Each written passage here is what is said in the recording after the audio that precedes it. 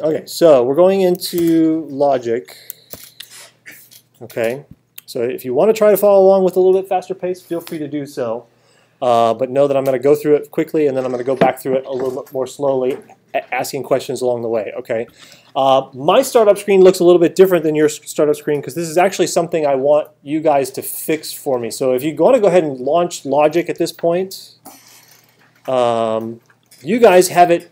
The default is that it opens up a project for you, and that's in a lab situation. That's not helpful because that's not always your project. Yes. You can imagine if this was on your own personal laptop, it'd be useful to immediately open up the last project I was working on. We're going to fix that so that it's less confusing for you guys and for other classes. So if you go up into the Logic menu, go to Preferences, General, and there's this option here which says Project Handling, and yours is probably set to Open Most Recent Project. Can you go ahead and change that to Ask? Okay. If you change it to Ask and then close it, it should now, I'm going to go ahead and quit Logic just to prove the point. And next time I launch Logic, I get this startup screen, which is what I actually want, okay? Okay. And this is going to make it a lot easier for us to go through those first 4 steps, which is a recap. So last time I mentioned 4 steps. So starting a new empty project. Okay. And that new empty project immediately asks me if I want to add a track. So I'm going to go ahead and add this audio track. I'm going to create it. Okay. Who remembers the next thing? There's something to do with this grid.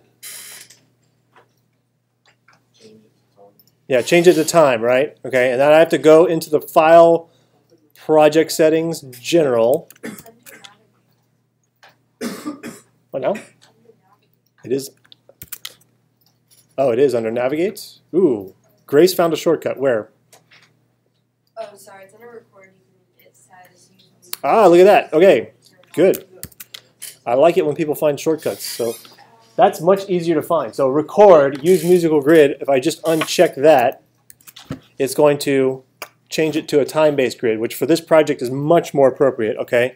And then the last thing I'd say when setting up your project is go ahead and save it. I'm going to save mine to the desktop. If you're not familiar with the Mac, when you get into this screen, you can either click on desktop. There's a keystroke Command D, which will bring up the desktop. And I'm going to go ahead and call mine 0128, right? In class. Okay. Now, if you've got the Zoom recorder, you've got an SD card that looks something like this. Okay, and you can pop that in, and you can load your sound files from the Zoom recorder. Okay. For today's demo, I've actually provided you with a few recordings on today's notes. So if I go to current week, notes for January 28th, I've got this file that I've attached called demo files. So if you haven't gotten your Zoom recorder yet and you haven't gone out and recorded and you need some stereo files to work with today, here's 3 stereo files for you to download and use. And I'm going to go ahead and use those in my demo here. I'm going to save them. They're about 40 megs, so it'll take a minute or 2 for it to download.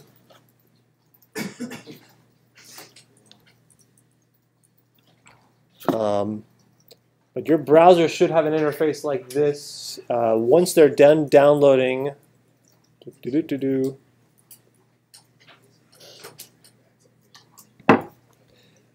spyglass actually will take you to the files on the hard drive. And if let's see, I'm going to clean up my screen here. Hide that. Oh, not all of that. Okay. So I'll just minimize that. Okay. So even if I stay in the downloads folder and just double click, this is what's called a zip archive. And you're going to need to create a zip archive for the final version, not the draft on Wednesday, but the final version. Okay. And inside here, I've got 3 audio files that I want to add to my project. Okay. If I drag them just straight out of the browser onto the track, that's one way to do it, but there's actually inside of each project the ability to see all media files that are part of my project. Okay, it's also called the browser, which is a little confusing. So if I click, see that? Yes, over here in this corner, there's this little icon which shows me, I don't know, there's actually 3 icons here. Okay, so it says Browsers Project. Okay. And if I go back to the Finder, I can take these audio files and I can drag them in to my project. Okay? And when I save my project again, either by going to File, Save, or that's a keystroke you should learn is Command S. Okay? It's now added those sound files to my project. Okay? And so just by dragging them into the browser and then saving the project, they're now going to be part of my project. So let me just prove that to you. If I go over here to, here's my project that I saved. And it says audio files. Look at that. There's a copy of my sound files that it just copied over for me. Okay. Yours might look a little bit different depending on how the project was saved, but I'm just showing you that real quick. Okay. So the browser is where you want to add clips. Okay, because the browser lets you kind of see all the clips that are part of your project, maybe not necessarily that are in use, but if you want to get at them at any given time, you can just drag them from the browser, okay? So let's do that first. I'm going to take this Davis Demo 23. I'm going to drag it into my track, okay? And if I hit play up here, this should sound somewhat familiar. No, record, and then I had to hit play in order to get it started. So, introduce yourself again, Chase. So, Chase Brown, I'm a software assistant. Okay, so I want to be able to demonstrate what it looks like on the waveform later when we bring this into the software. So so this is actually the audio that we recorded, that Sage recorded with the Zoom recorder up here, and Chase and I were standing next to it. Yes, okay. So that's what this sound file is. Say I decide I want to use part of that for my project. Okay, I can hide this browser just to get more screen real estate. I do recommend expanding so you can actually see both channels. Okay, on the vertical zoom, okay, which is up here. You've got vertical zoom here, you've got horizontal zoom here, okay. And if I decide that I want to hear, let's see, I think at the end of this I kind of introduce our listening. Still, repeat without it being audible, and just kind of pay attention to the sounds around you for a minute. That sounds like a lovely introduction to my 30-second sound piece, okay. So I'll start with some instructions of me actually talking, okay. So if you remember the tool palette, you hit the T in order to get to the tool palette, okay. And in the tool palette, there's this option for the scissors tool. The scissors tool is for splicing your audio file up, okay. So if I click on the scissors tool, I can actually splice the waveform here, but I want to zoom in a little bit just to make a point, okay. Okay. You can see how this, let's see, yeah, that's as much as I'm going to get, okay. Maybe let me zoom back out. One thing to pay attention to when you're splicing your waveform is where the zero crossings are. Yeah, I can see it here, okay. See how this bottom waveform, I'll even zoom in, okay. See how it's above the line here, and it's passing through the line, the center line here, and going back below? You're going to get a much cleaner splice if you splice around the part where the waveform crosses through that zero line, okay? The splice is going to sound a lot cleaner, because if I splice here, what happens is it creates a sudden transition, a sudden drop-off, and you'll get a pop at the end of your edit, okay? So if you want to avoid those pops at the end of your edit, it's much cleaner to look for these zero crossings, is what they're called, and edit here, okay? I don't expect you to be perfect on that this early in your digital audio careers, but that's just a bit of advice. Something you need to learn over time is splicing at those zero crossings will help you have cleaner audio. And in fact, when you have a stereo file, you need to look for 2 zero crossings. And so right here is actually a good place for me to splice. Okay, so I'm going to undo. Oh, I don't need to zoom there. Let me zoom back out. So what I wanted to hear me say, be still. Whoa. No. I don't want you there. Double click, go away. Without it being audible, And just kind of pay attention. Be still. There's the be still. So I want to cut right here at the beginning of me saying be still. Be still. So there's the B. I can get in here like that. See how I got a zero crossing in the first channel and the second channel? They don't need to be going the same direction, but if you can sync that up, it will make your edit a much cleaner edit. I'm going to use this scissors tool here and get back to that. Zoom back out. Be still. Breathe deep without it being audible. And just kind of pay attention to the sounds around you for a minute. Okay, I'm going to cut it here. Go back to the scissors tool. Okay. And once I've got an edit that I like I like this region right here. I like this portion of the click. This is the part that I want to use, okay? I'm going to go ahead and click here, and I can just simply hit the delete key and get rid of these other bits of sound, okay? To show you what that looks like in the browser, you'll see that it actually shows you the whole sound file, but then it also shows you whatever sub-regions you create. So this is the one that I've actually just created. And again, it has this very unhelpful name of Davis Demo 0123.3. Yes, if I just simply double click here, I'm going to say be still and listen. Okay, get in the habit now of naming your regions. And you see how when I changed it in the browser, it also changed it on the track, in the timeline. Okay, I'm going to click and let me create some more screen real estate here. I'm going to click and drag and move that back to the beginning. That's going to be the beginning of my piece now. Okay, so if I hit, this is the transport over here. If I go to the beginning and then I hit play, be still, breathe deep without it being audible, and just kind of pay attention to the sounds around you for a minute. Okay, so that's now the beginning of my piece. Where do I want to go from there? I've got three other stereo recordings that I want. You guys want to hear church bells in Zurich, or do you want to hear a baseball game in Korea? Church bells. Church bells. Okay, I heard church bells. So I'm going to bring the church bells up here. So we're being still, we're listening to the sounds around us, and then we can transition into...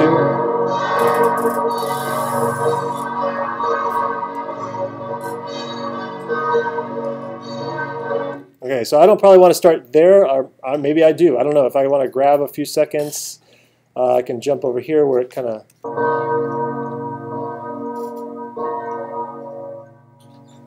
Okay, I like that. Maybe that's where I want to cut it, and I'm going to zoom in. Ooh, look at that. I landed right on a zero crossing. Scissors. Zoom back out.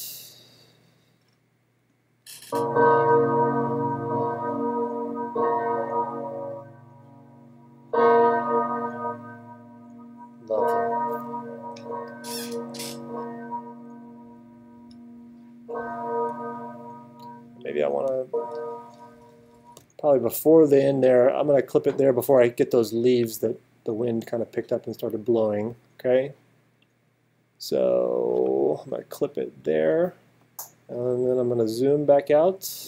Okay, and let's see, delete that, delete that. I'm going to slide it back over. And let's listen to that transition to the sounds around you for a minute.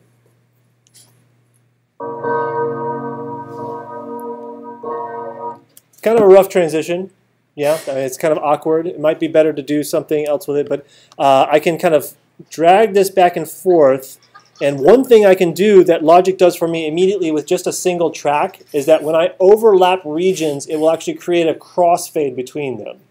It's actually a setting, so you have to pay attention to it. You can actually move out of this default behavior, but the default behavior for dragging things over and actually overlapping two regions of sound, two clips of sound, is to create a crossfade between them. Okay, so if I just simply take this and drag it, let's see, click and drag over and let go.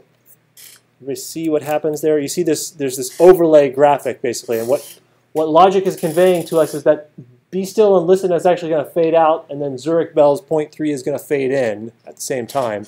Whatever overlap there is, that's the amount of time that the fade out and the fade in are going to occur. Okay, it happens automatically when you drag them. Okay, so if I scroll back out and listen to it now, The sounds around you. I don't know. So the point I want to make here is there's two different ways you can transition between sounds. You can either transition with a hard cut, which is what I had before here, or with a, let's see, with a crossfade, if you will. Okay, by just simply dragging them over each other, it's going to create a crossfade between these two sounds. Make sense? Okay, that happens automatically on a single track. We don't have to get into multi-tracking in order to do that. Okay. Let's see. So I promised you guys the other one is Korean baseball. Anybody know what to expect of Korean baseball?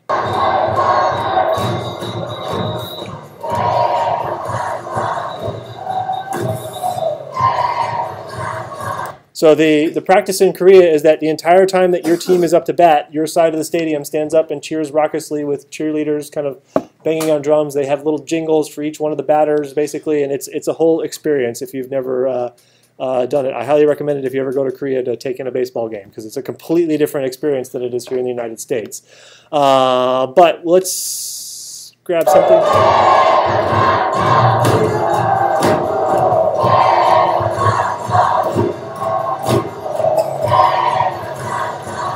That sounds good. I'll just grab that little bit of audio here in the middle. Again, zooming in, looking for that zero crossing. Ooh, this one's nice. I can see right there. Switch over to the scissors tool. Clip. And then go back out. And I'm going to clip it, who knows, here at the beginning. Okay. I can also, the other thing I can do, if you get tired of switching to the glue tool, you can actually grab the beginning, let's see here, grab the beginning of a region at the bottom corner. So the bottom corners let you kind of shrink the region, so chop things off the beginning. So now I'm going to slide this truncated Korean baseball sample over here. I'm going to get rid of this, and I can, if I just simply drag it over here, I can crossfade between these. Let's hear how that sounds.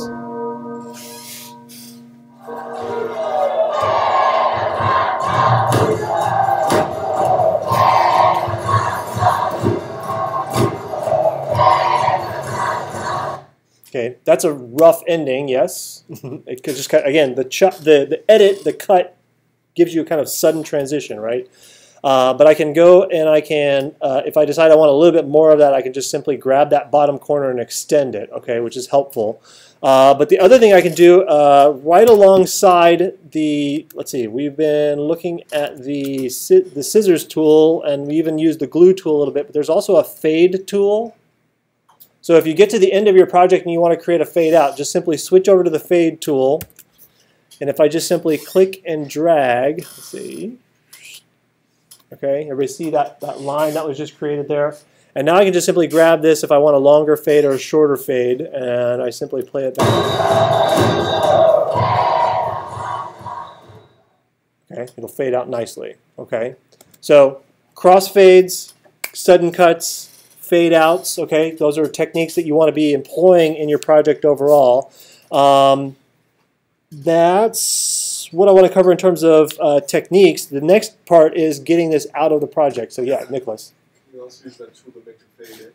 Yes, you can. So if I decide that I wanted to fade in at the beginning here, there it is.